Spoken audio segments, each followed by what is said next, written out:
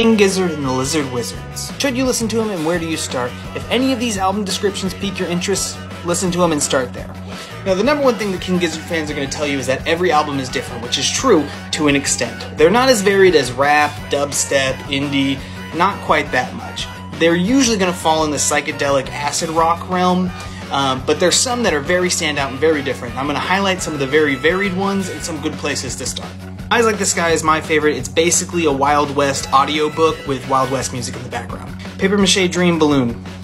Obviously Beatles inspired. Oddment psychedelic rock fan favorite. Murder of the Universe, heavier demon mythology storytelling. Infest the Rat's Nest, environmentalist message, thrash metal. This is the album that made me think that King Gizzard and the Lizard Wizard should have their own Guitar Hero game. Gumboat Soup, starts soft, gets harder. I really like this album. I think this is my pick for best place to start overall. So just listen to whichever one of those piqued your interest and like and follow. That way we can find new artists together.